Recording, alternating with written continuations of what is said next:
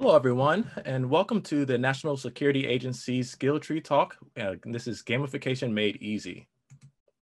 So today, first I want to start off by just going over a little bit about myself. I've been a software engineer at the National Security Agency going on about 6 years now. And there I actually serve under the development experience, which we like to call DevX effort. And under there, I am the team lead for the ecosystem team. And so there, all of our products and services are centered around making the lives of developers easier. We want to make sure that their experience internally at the agency is the same or as close of an experience as they would have externally at home developing. One of the other great opportunities we have there under the ecosystem team is we support the Open Source Software Center, and there we help shepherd the developers and projects through the open source process. So all of the fun legal and policy questions that arrive and all of the processes, putting things actually all the things that it takes to actually get our that software open source and within Git in our GitHub repos are we help shepherd them through that process. So our outline for today, we'll briefly go over what gamification is, then we'll dive into what SkillTree is, and we'll provide our architecture of how the service actually works. Then we'll go into the SkillTree demo, and then of course we'll also want to let you know how you can also contribute. So gamification. So when you think about gamification, there are two and now three with this conference that can probably come to mind. Yelp, Stack Exchange. If you've ever answered questions on Stack Exchange, you get points, you get badges. With Yelp, if you leave reviews, you get points.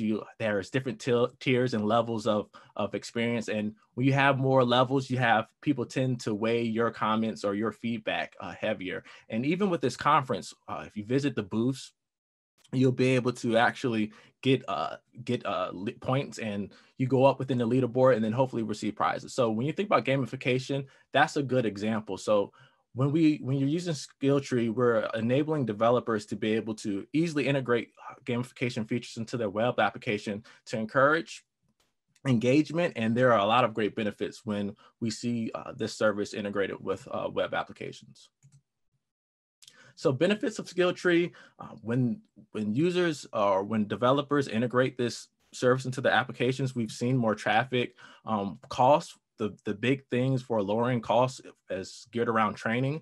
A lot of, and us personally, a lot of our applications are very feature rich and dense, and we can look at user traffic and usability metrics, and we can see that, hey, there's these 100 features and users are really only using these 10 or 20. And it's not really saying that these others features on those applications aren't helpful or beneficial. It's just that they haven't made their way to be able to really taking the time to master those. So we see lower costs and within training. And so with a lot of these tools, you might have a subject matter expert come and help train users on how to really get the full benefit of what these applications have to offer. So when you integrate SkillTree, you can still have that training, but even when that training is not available, users are still encouraged to really explore these applications, and you can use SkillTree to really map out and encourage use across the application.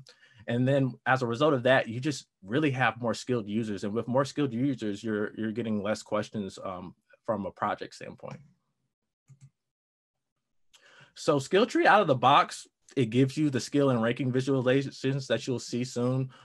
They are beautiful, in my opinion. The team did a really, really great job with that. And even for the way developers were integrated into their applications, there's reporters on action. So if a user clicks a button, it triggers and sends it up to the SkillTree service, and then it's reporting to this beautiful dashboard. So out of the box, developers are able to use Vue.js, React, Angular, and just plain JavaScript. And we really know that that's a very wide variety. So that's when we say we feel as though it's really easy to integrate with just about any web application. That's one of the main reasons why. So SkillTree, this is the dashboard where you can actually go in, and even if you're not a developer, you can go in and you can actually map out the achievements, the levels, the skills, and badges through this dashboard application.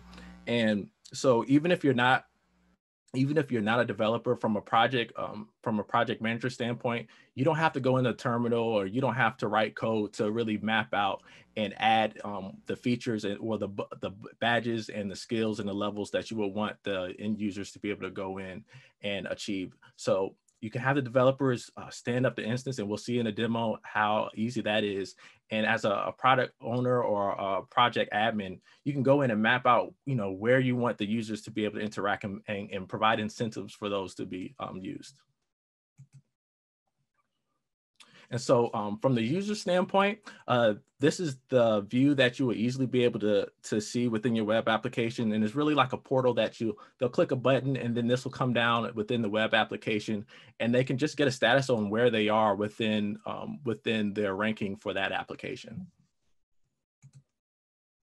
All right, and the architecture. So this is a high level view at how the SkillTree service is laid out. You have the dashboard where the project admins or managers can really interact with. It's no need to know how to code or develop from the dashboard point of view. Then of course we have the skill service that really communicates between the storage and the reporters that you see on the right, where we developers use to integrate with that service. And so this is really a high level view. And so when we go through the demo, try to picture this in your head. You have the dashboard, you have the skill service that communicates with all portions. And to the right, we have our reporters, which is where you'll see on the client end, where developers can easily install the client and have those reporting events sent to the skills service. All right, and now we are going to the demo.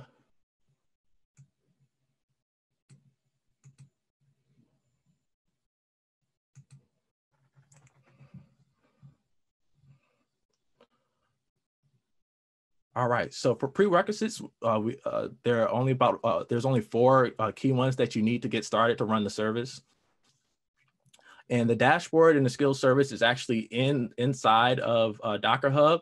So with just one simple command, you can pull and get your SkillTree dashboard up and running.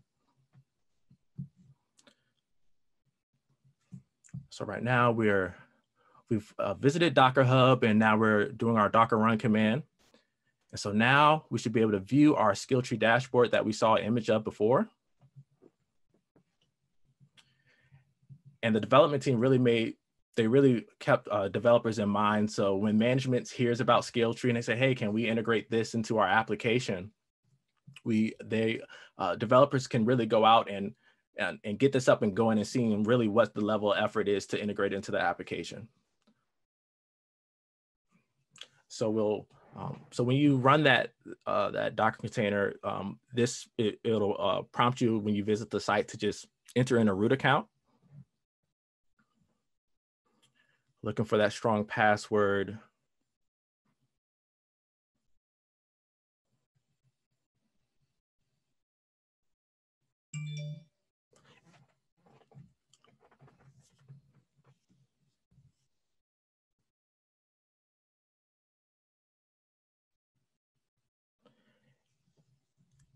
And with that Docker Hub pull and run, we have our dashboard up. And so this is the view you will have from a root user. And you can see how this dashboard is laid out, similar to the image you saw in the slides. So we have our dashboard up. So the next thing we want to do is start our authentication endpoint. And the team provides a jar within the repo where you can easily just do a Java jar, and then it'll run that service. And so you get that authentication endpoint. It integrates, it adds in sample data to your to the dashboard, and then it also creates a user, a project admin user or a demo user for this use case. And so now we'll run this service, and then we'll have the authentication endpoint, which is needed for the clients that will have the triggers that report back to the service. This is going to enable that to work. So through running that, we get this this project admin account, and then we'll see all the sample data now that's populated within here. So then movies, and you can think of movies that would be your website, and then the different subjects are different features of your website. So we can see the badges we can have here that users can earn.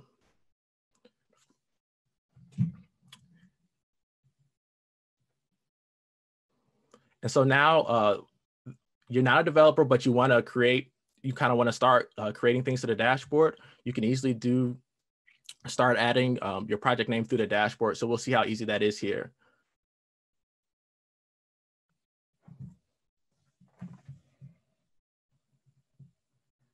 It's done. Hit save. All right. And so you can see now below our sample project. And then the movies above that project was just generated through the service that the SkillTree team provides to get developers up and going. And so within the dashboard, you can still see your personal different level.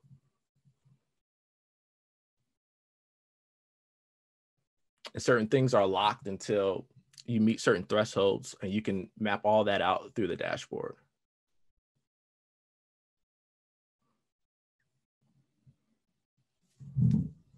And so for each subject, you have manage options here. And so you can really go in deep and see and manage each skill, and you can set the time. So sometimes you can have award points for people visiting the site, but you don't want them to keep receiving points for visiting multiple times in the same hour or same day. So you can set all those thresholds. And then you can also see the level from the project admin view. You can see the users as well. And then what every management loves, and how you can justify things is metrics. So the SkillTree team has done a great job of integrating the metrics into the application. You can export or download those different metrics. And so that really paints a view of, okay, what parts of the application are underutilized, and then you can start to create badges to have more incentives on those portions. And so similar to how we created the project, we're going to create a badge right now. So like we said, the team made it easy to where you don't have to go and put in a request or ask a developer to do this. You can create the badges on your own. And so we've really seen it to some of the very, very feature rich applications. You can have the one subject matter expert kind of come in and map out what's a good progression for those badges as well. And another great feature is you have dependencies. So you can have one function depend on another in order to receive an achievement. And then you can also have cross-project skills. So say there's two applications that are totally separate, but they are tightly coupled in some form of way, similar to like what analysts might use. You can have skills depend on each other across projects, which is awesome. And then from a product standpoint, you can also have some access management features here to be able to get your admin stuff done. All right, so now that was really from the project admin and dashboard standpoint, but now we want to look at how developers integrate this with their application. So we're in NPM. You can easily do an NPM install.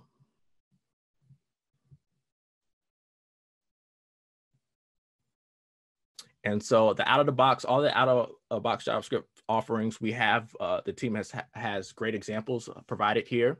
So we're going to look at the Vue.js example. And so should be highlighting here the configuration, the import and configuration on how to communicate with that authentication endpoint that service that we set up a few steps back. And so how do we insert those triggers? So we'll see here, we're going to eventually see how to when a user clicks a certain button, that action is triggered back into the SkillTree service to show like, hey, this person reported, it's going to report the event, and that user has completed that action. And so we see here a report skills using the JS utility. You can use directives as well, but this example is highlighting the JS utility. So we're going to run this application. So just in summary, we've set up the dashboard, we set up the skills service, and now this portion is showing how developers with those services stood up, how they can integrate it with their application. So we did that NPM install, we followed the examples that the developers offered, and from there, we can easily say, hey, let's just do a quick test. If a user comes in and clicks that button, can we report it saying they received that skill, or that they achieved that action? So here, this is where you're tracking what you've done. And then we should be scrolling down and seeing that button that we just highlighted.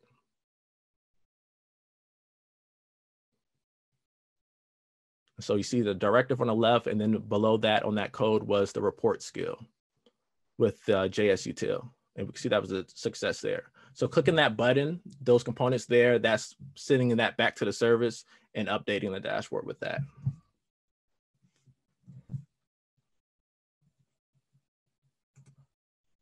All right.